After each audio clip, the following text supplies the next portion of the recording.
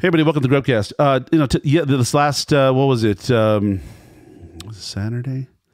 Yeah, I think it was Saturday. I was looking for a car. I was out in Cerritos Auto Square. I bought a car there years and years ago. And I said, you know what? I'm looking for this car. Where should I go? Cerritos Auto Square. Back in the 90s, I bought a brand new Nissan Maxima right off the dealership floor. And it was one of the best days of my life. It was green. It was forest green metallic with a two-tone, like a creamy color interior. All the fixings, all the technology. I was in love. And I remember driving away from the dealership, not even knowing where I was going. I had no idea direction of where I was headed. I just drove off into the sunset, literally into the sunset. I remember it distinctly. I was driving. It was about dusk, and I remember driving like into the surrounding Cerritos area. Had no idea where I was, but it was so much fun. So I'm out looking for a beater car, and of course I didn't find anything. Everything now seems to be like $1 million, and I'm for a junker, not a junker, but like a economy car. They want ridiculous prices right now. I don't even know what to do. It's crazy. But I was out and I said, you know what? I want to cruise around a little bit. I got a little time on my hands. Still early in the morning. I'm just going to run around to the area. And I said, you know what? Where can I find a good breakfast spot? And so I started looking at some places. Let me pull them up here. I cruised into the Starbucks right there in Cerritos, not far from the auto center. And I asked the lady behind the counter, I said, you know, where should I go if I want breakfast? Where can I have eggs, bacon, pancakes, so forth? They said, you know what? You should try Rosewoods. So I cruise over there and I walk in and I kind of do a little investigation.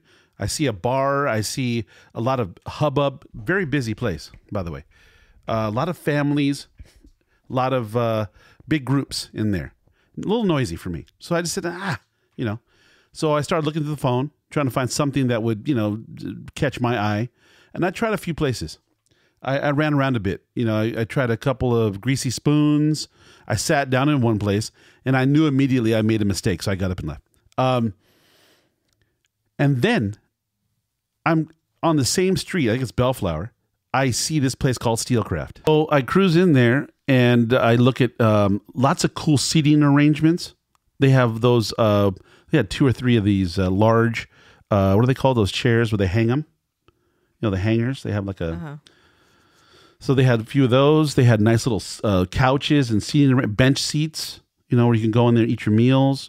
I just saw this as a great gathering point. Mm-hmm. Like if you had a local band or you had comedians or whatever, you could have them do right there in the open area where everybody's standing around drinking beers or whatever. Oh, I just thought it was great. I just pulled this place up. So there's 3 of them, one in Garden Grove also. Okay. Really great concept. Fantastic. I want to give it a try. Oh, yeah. I don't know about the food itself, Long Beach Boulevard and Bixby Avenue. So it's that's Bixby Knolls. Not far. Yeah, it's not far from the freeway. We could just jump right off. We need to do that. We're going to do that one night. And we're going to do it. We're going to do it. Maybe invite your sister. Yeah, for sure. Yeah. But, okay, so I ended up, the lady tells me, you should try. You should try someplace called Nest. Nest? Yeah. It's called Nest. Inside the same place? No, down the street. It was actually probably a block over. It was called Nest Tambien, I think. Let me verify this here. Damn, this looks really like an interesting concept. It's great. That should be done here in Valley Center. It would be great. Okay. The Nest Tambien. And it's at, 16916 Bellflower Boulevard. And apparently they have another concept too called Nest Breakfast, which is all breakfast. So I cruise in there. Really nice place. Very updated, clean environment. I see the first thing I see is a bar. Where they have, where I had a mint. What's it called? It's called a mint. What do they call it? What do they drink? The mojito. Oh. It was a drink. It was not an alcoholic drink. It was a coffee. A coffee? It was an iced coffee that was, they must have put lime and mint in it. Lime in your coffee? And it was a little sweet. But you know what? Cuban food, Cuban drinks oftentimes have a lot of sugar. Oh, this is Cuban. Okay. No, I don't know. But mojito, I think, is a Cuban drink. And a lot of sugar. A little sweet. But it was tasty. Just a little sweet for me. Mm-hmm. And I also had the breakfast burger, which was, I think they make their own rolls and had double patties, double cheese, and then an egg with a bacon jam. Pretty good. Pretty good. Yeah. And then they had some cool potatoes where apparently they treat them 3 different ways before you get them. But it was like a kind of a crispy take on like a home fry. Very, very cool. But I mean, I had fun over there, man. I had a lot of fun over there cruising around. Mm-hmm. I don't know much about Cerritos or Cerritos. You know, I mean, you ever spend a lot of time other than going to the auto mall? Never, not once. Yeah. Well, I think definitely Bellflower is on the come because I saw lots of things. They had a whiskey bar.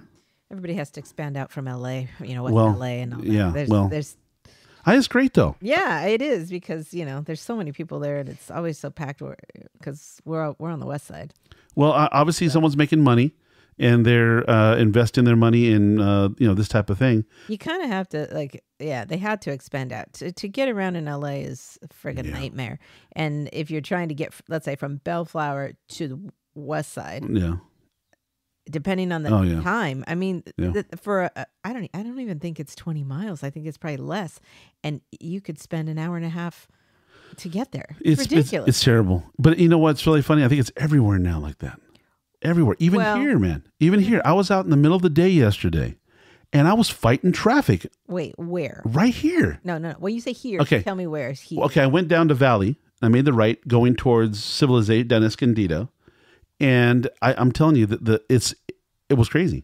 There are people. There's only 2 lanes going in the direction I'm going, and they have road construction. No, that didn't affect it. I don't think. Oh. I mean, to my knowledge, I didn't see any major construction. We weren't fighting the construction. It was just that there was a lot of cars on the road in the middle of the day. I mean, it was. I don't go out in the day much, right?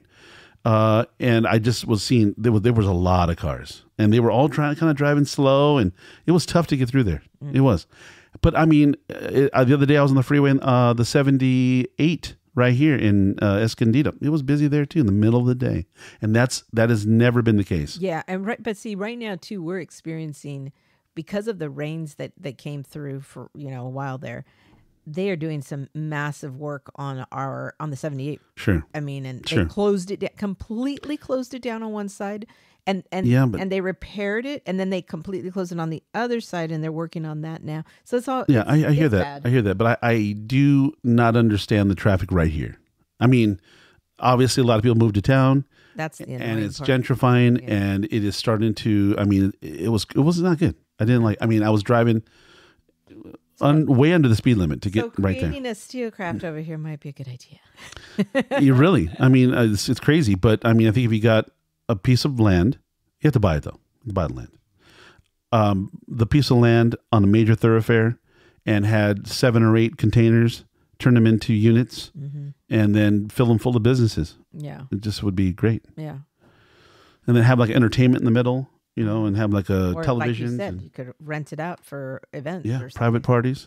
Oh, it'd be crazy for a private party. Interesting. So lots of opportunity there. But it takes money.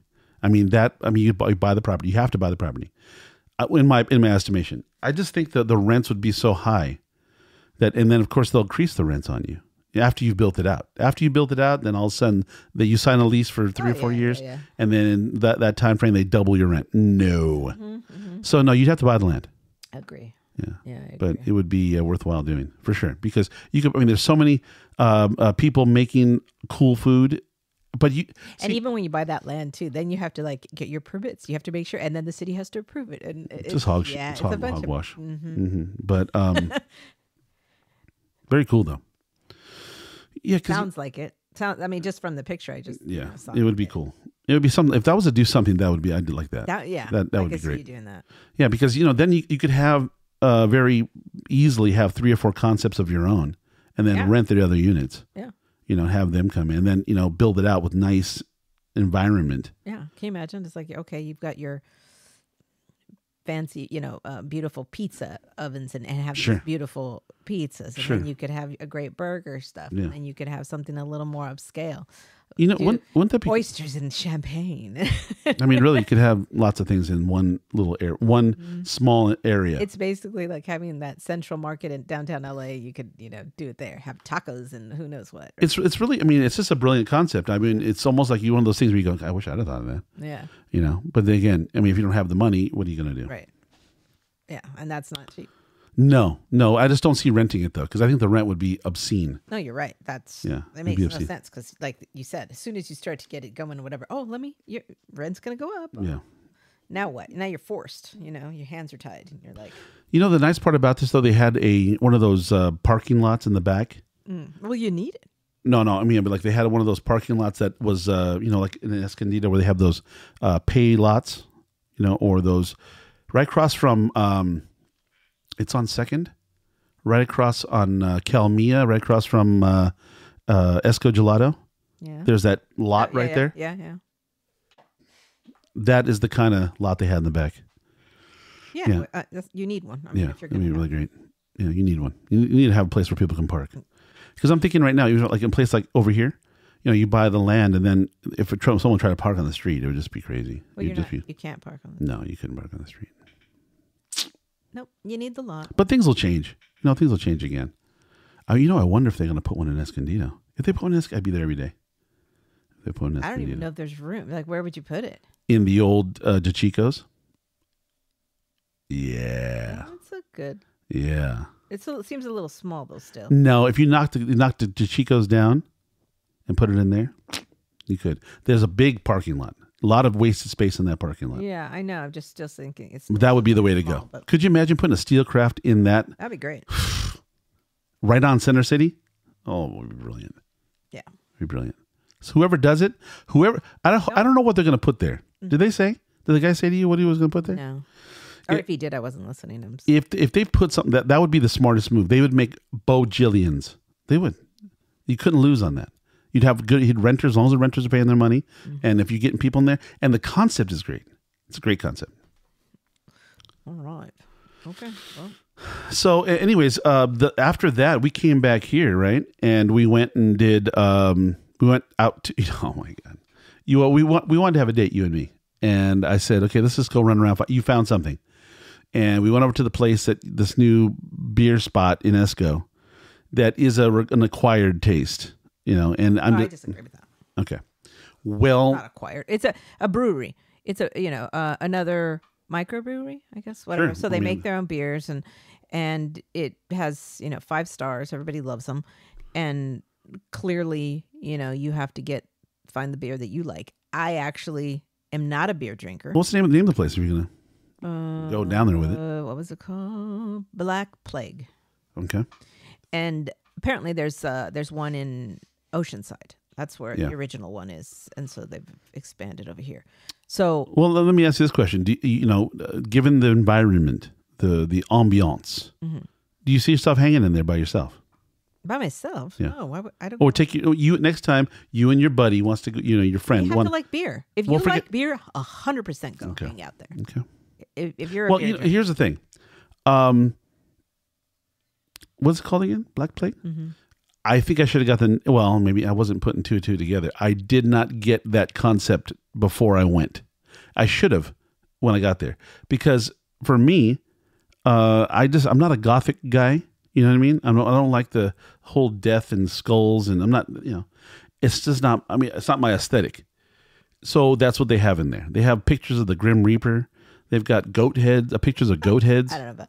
Well, they do. I don't know. They've got like bats and spiders. It's almost like a Halloween bar, and it just for me, the beer could be amazing. Yeah. The service could be amazing. Yeah. Mm-hmm. The guy that we dealt with, very nice. Yeah. Very nice guy. Very attentive. Here, get you a flight. Want to try these things. What I read because I was just looking for anything, and it was a Sunday night, and it's, it's not like there's apparent. This is the one thing I can't stand. I don't even understand it. About what? About San Diego. Okay. I mean, and granted, maybe it's North San Diego. The fact that places don't stay open past 9 is ludicrous to me. It's always been. I've always had issue with this from the time we moved to San Diego.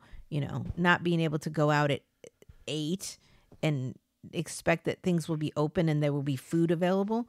To me, it's always been ludicrous. And I thought, oh, that will change. That will change. Well, not on a Sunday, apparently. On a Sunday, everything closes by 9, even 8. Some things don't even open at all. So when we're down over there in downtown Escondido, what was open? Like 1% of the things were open? It was stupid. So, yeah. So that was really the only place to take you. And then you mentioned that they had good food. It said and granted, I don't trust any reviews, but I thought we'll give it a shot. 5 stars. Everybody said the food was great. The service was great. The beer was fantastic. So I'm like, okay, let's give it a shot.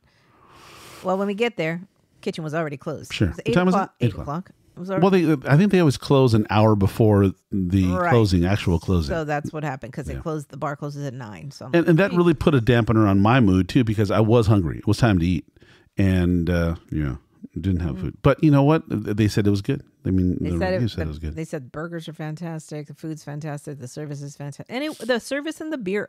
So, like I said, I'm not a beer drinker. I ordered a flight just to try some stuff out. I liked 2 of those beers. And I don't really like beer. But I could see myself, I could drink this thing. I could actually sit here and drink this beer. It would be good. So if a guy likes beer, go try some different beers. You didn't ask. You weren't really, saying, oh, I want you to bring me this or that. You didn't look at the menu. You didn't do any of that. So you were already in that front. It's like, no food, I'm out of here. Well, here's the thing. If you go someplace expecting to eat, and they don't have, they're closed, and then it kind of, it's time to go. Understood. But, then when you're, so let's just say this. I admit it. There are times when you have expectations of going somewhere. And I didn't have any expectations of this place, because when you said the name, you said Black something, and I was like, okay. And you said it was new. It's in Escondido. We like trying new places. Okay, let's go. I get there, and unfortunately, the interior, the decor wasn't exactly I felt comfortable in. That's all. I don't like pitch black walls with pictures of goat heads and things. It's not my. I mean, it's like saying, hey, we're gonna go to a haunted house on your birthday. And I'd be like, yay! And it's not my aesthetic. I don't like the haunted houses. So that was the first thing. Then the food. There was no food. And then, I'm not, like you said, I'm not really exactly a beer drinker, a Dreer binker. I think you've been. I might have been drinking what was it? Drinking beer? I don't know. Drinking deer. This is what I should have been saying. I drink beer. I have a few beers I do. I don't go to a lot of breweries trying all the various types of sours and you need to try this porter. And don't forget, hey, look, I stick to the kind of the main road because I don't drink that much beer. I drink the big name, the bigs. I can't pass up a really well-chilled delicious, Stone Delicious. I can't pass it up. I occasionally like a Hefeweizen, maybe Blue Moon, or things like it. I do like a ale every now and again. One of my favorites is a beer called Samuel Smith's Winter Welcome. I've always loved this beer. Oh, and what kind of got me there too is that an old friend of ours from literally 20 years ago owned a place called Q's in Encinitas. There was a pool hall, and he owned it, and we would go in there when we first came to San Diego. And I had this beer at this bar, and it was in a pint bottle. Yeah. It's English, and it's only a very limited time during the winter. And it has a very unique looking label. It comes in a pint bottle. So anyway, I'd buy when I'd go in there. So oddly enough, one night we're there, and the real estate market was hot, and I began chatting with the owner, Bob. He was a great guy, real estate agent, His first job was real estate agent. Second job was the bar. And he says, I said, there's no way, that we can get a house. We're in too much debt. We have too much of this, too much of that. We can't buy a house. And he says, you know what? I can help you. So he ended up helping us. We ended up getting a home, our first place. And on the night we get there, we get the keys, we walk in the house. I open, there's an old refrigerator in the kitchen. And I open the door, and the refrigerator is full of this beer. It's the only thing in there. But it's just pints and pints. It must have been 2 or 3 cases of this beer. And it was expensive beer. Because when I go now to Bevmo or whatever to buy, sometimes I see it there. It's got to be $3 or $4 or $5 a pint. Okay, delicious beer. But you should have seen this. I should have taken a picture. But it was so long ago. I don't even think that I don't even know what was in my head. But I should have taken a picture because I always tell this story and I have no proof. But it was like one of those scenes in one of those movies where you open it and it's backlit, of course, the refrigerator. You open it and all you see is this glistening golden concoction in these pint bottles with this cool label. It was so memorable. But it's funny enough. Bob used to tell me all these stories about how he'd sell a house. Depending upon the customer, he would have a party for them. And he said a couple times to attract his customers, he would have a party for them when they closed on their house, at the house. And he'd done tacos, apparently, had a taco truck come, and they'd make tacos for his customers, and they'd have a little party, invite the whole family over. I think it's a brilliant idea. And I'm telling you right now, to this day, it is burned in my brain, how I felt at that moment. I thought, okay, well, how cool. He'd have to do this. This is $100 worth of beer or more. But obviously he made some money on the sale, but it was just this moment it was like the music went up in a movie. You hear the music swelling and your emotions are running. That's how I felt. And you said that's an ale? What kind of beer is it? Because I'm not... I think it's a winter ale. So when I look at their website and stuff... Who, Samuel Smith? No, this Black Plague. Okay. It says that they have, it's a award-winning craft beer brewery. And it's got ales, lagers, pilsners, stouts, barrel-aged beers, and more. Yeah. I don't even know what the difference is between any of these things. To my knowledge, I think a lot of beer like Budweiser or Corona, I think it's, they do it and then they bottle it. Right? But what's the difference between an ale, a lager, a pilsner, stout, barrel-aged? You're asking the wrong guy. Yeah. But I do know that it has a lot to do with the viscosity of the beer and the color of the beer. Well, I know that I enjoyed, and I said, oh, this one tastes good. And it was when I went and I looked on the menu to see what it was that I was drinking. It was a Czech Pilsner. Okay. And I'm like, well, I don't know what a Pilsner is. I don't know. It tasted good. Okay. Yeah, I know that I think lagers, I think are the light ones, like Corona, Budweiser. I think those are all lagers. Oh, I don't know. And then the ales get a little darker, and it just goes up. Ambers, and they have they got these sour beers now. It's all sour, like kombucha. They did give us a beer that was really fruity. I did not like it.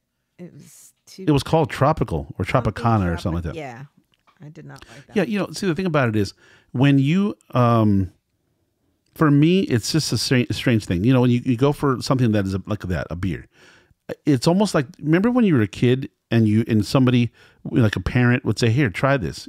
Try this beer." Mm-hmm. I remember having that happen to me as a kid. My dad or my mom, "Hey, I'll take a sip of beer," whatever. And when I'd had it those few times, it was awful. Like, ugh, it was this flavor. I'm very unfamiliar with it. Because everything I would be drinking would be soda, juice, whatever. That's what kids drink, right? So when you take that first sip of that dry, acrid flavor, it's like, ew, Yeah. Well, that's kind of when I drink a lot of beers now. If I'm not familiar with the beer, I think in some cases, not only do you pick a beer you like, but you also pick something that you can get adjusted to. Do you know what I mean? Like, I don't think that if I started drinking beer the first time and had a Stone Delicious, would I think it'd be delicious? That's true. I actually have, I drank a lot of Coronas and whatever before, and then built my way up. Just the way that we did back when we started drinking wine. Yeah. We liked that, what was that? The white Zinfandel, which is juice. And you get lit. Disgusting. You can get lit on that cheap wine. But then eventually you start to change because now you're kind of bored with that sweet, syrupy thing, and you want something different. So you move up or move away. Away from the sweet. Yeah. Yeah, it's not so much up. It's just away. And I think that's when I go to these places, unfortunately, I don't get a chance to try all these different beers typically. And these guys have a lot. I'm on their website, and I found the one that I tasted that was horrible. Why don't you pull that mic closer to your face? And the crazy part is, if you read the description, I would totally say, oh yeah, those are the kind of flavors I like. Yeah. But yuck! It's called Tropicus. Yeah. And it says tropical pale ale is a refreshing blend of blood orange and grapefruit. Two of my favorite drinks. I love blood orange. I love grapefruit, but not in a beer. It just was weird. It tasted gross to me. Well, it's the same thing when I go looking at the Trader Joe's. I buy wine at Trader Joe's now. I used to buy it over there at the Ralph's because they had a deal, but nothing is quite as good as the Trader Joe's deal. The prices at Trader Joe's. As a matter of fact, I also changed my my wine, the type of wine I buy. I started buying European wines more so than Napa wines. And I heard, again, they made mention of the fact that there's a lot of tannins and a lot of chemicals in there in processing wine. I've always known this. And just the way that I've known that a lot of carcinogens go into smoked meat. And how do you get flavor on smoked meat? All the particulate from the burning wood is going onto your food. So I didn't, I wasn't exactly happy with that. I don't know. And then when I heard about the wines, I think I'd actually taken a class on wine when I was in school. You don't want to drink a lot of things that have chemicals because I think it's cancer causing. A lot of bad stuff. Are you saying California wines have more cancer causing stuff? Don't take my word for it, of course. Don't take my word for it, of course. But do your research. But I have read an article and I did some quick cursory searches on Google, and it does appear that the standards in California are very different than Europe, how they process wine. Oh. Yeah. You mean, I would think we would be really stringent on stuff. Well, that would be true, too, if you thought about how much meat is eaten in America that's smoked and cured and things like that. And there's actually a lot of chemicals that go into that process, too. Yeah, well. Yeah.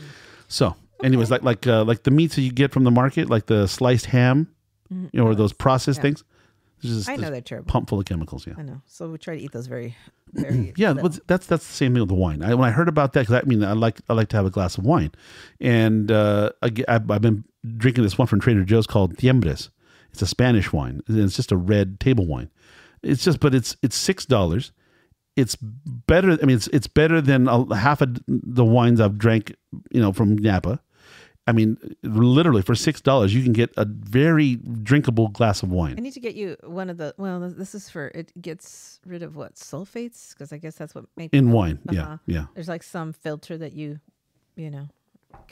What? Put on and it's such a strange thing that the way I think it has to do with the fact that the volume in the market is so hot that the process have to be faster. And in order to be able to process it faster and get it into the bottle and whatever, I think you have to, to keep up with the demand, you have to process it faster and use things that you wouldn't ordinarily use, or they don't use in Europe. Okay. But but again, this is an article. It could have been. So then maybe you should switch over here and start drinking more beers.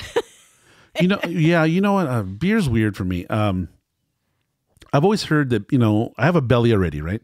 So for me to drink something that people know is high in carbs, that gives people, they even have a word for it, beer belly. Yeah. So I don't need help with the belly. Okay, gotcha.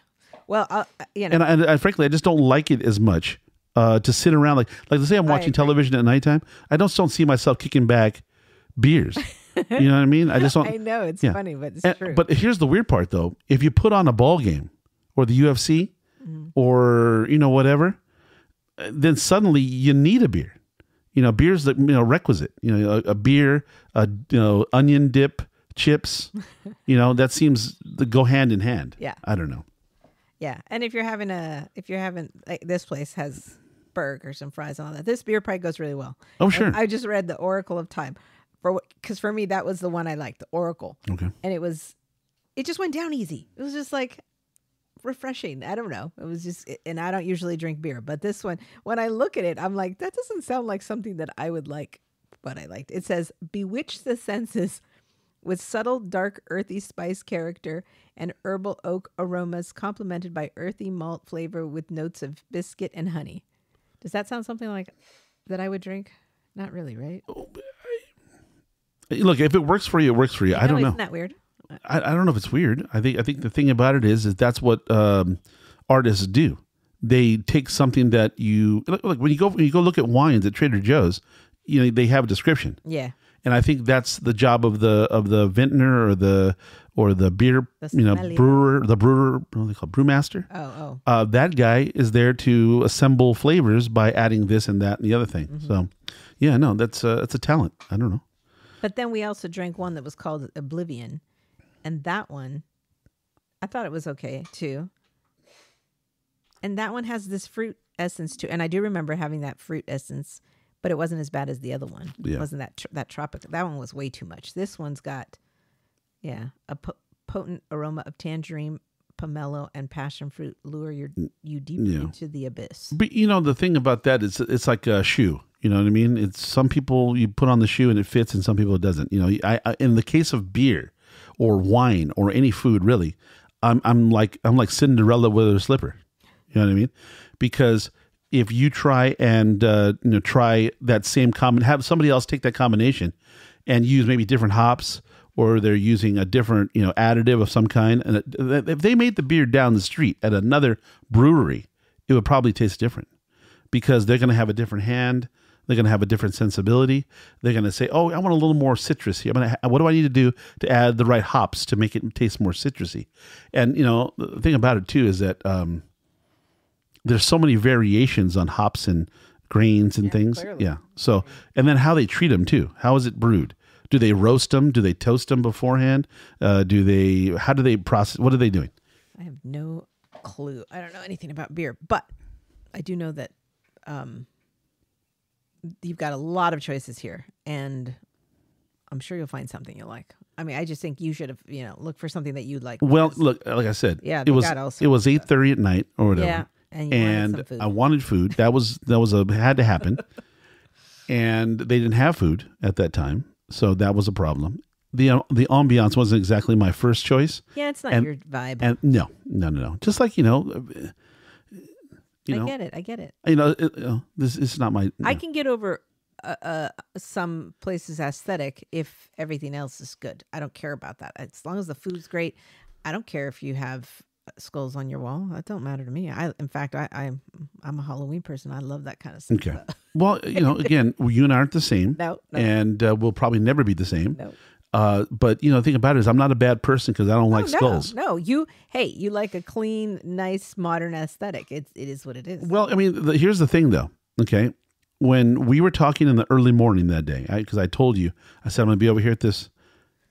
Yeah. I'm going to be over here at the car thing. I'm over here. I'm trying this place. And I tried it at like 10:30 in the morning at the Nest Tambien. Yeah. And I had this breakfast burger thing, and it was so delicious. I ate it all, and I was full. And then I told you, I said, you know what? I know we're supposed to go to lunch. Yeah, I was. And I was in my mind, I had my mind set on Houston's. Yes. Which is my favorite ambiance. Okay. It is my favorite. It has everything I love in decor. It has it there. And I saw myself having a martini at the bar where I like to sit, where I normally get my spot. And I was just going to have a glorious afternoon. Now, unfortunately, this is the polar opposite. It's not even about whether it's opposite or anything. It's a matter of like, it's just not my taste. If you said to me, do you want to go to Chuck E. Cheese to have a beer? I wouldn't like that either. But the fact of the matter is that it's just, my mind had already been set in the morning for a place like Houston's. We don't have that here. We don't. But we did say, okay, maybe we'll cruise into Bellamy's, but it was closed. And, Bellamy's has a nice environment. Would have been fine. It's all right. It's not great, but it's all right. I didn't say it was the, the grand dame of environments. You said Ventana, and you're like, no, I don't want that either. I'll be honest with you, they were probably going to be closed. Probably. Everything else is. So if we had gone to Bellamy's, it would probably been fine, but, And so we ended up at Chili's, which has become my go-to. And the reason why I like it is because they have the trivia game. That's the main reason. They have TVs on. They have those egg rolls. I can get by there. You can get by with egg rolls, a beer, and your trivia game, and you're like, I'm okay. I've spent glorious hours there in the afternoon. Go for the egg rolls, lunch, have a cold beer, play my trivia, and watch a little TV. It's great. Yeah. So, anyways, to wrap it up. If you're aware of SteelCraft, go. It seems really great because I'm picturing myself going there at night, live music, and they have everything from coffee to tacos. They have it all. That sounds great. So check it out. Definitely get to Nest Tambien and Nest for breakfast in Bellflower or Bellflower Boulevard in I think it's Bellflower. Check them out. They're worth going. Really cool little place, cool people, very, very attentive, innovative kind of drinks and food. You can't mess. It's really great. Good times. Anyways, thanks for listening. We had a good time doing the show. We hope you enjoyed listening. And I'm going to say it again. Be nice to each other. This is not enough people being nice to each other out there. So take my advice. All right. Have a great day. Bye.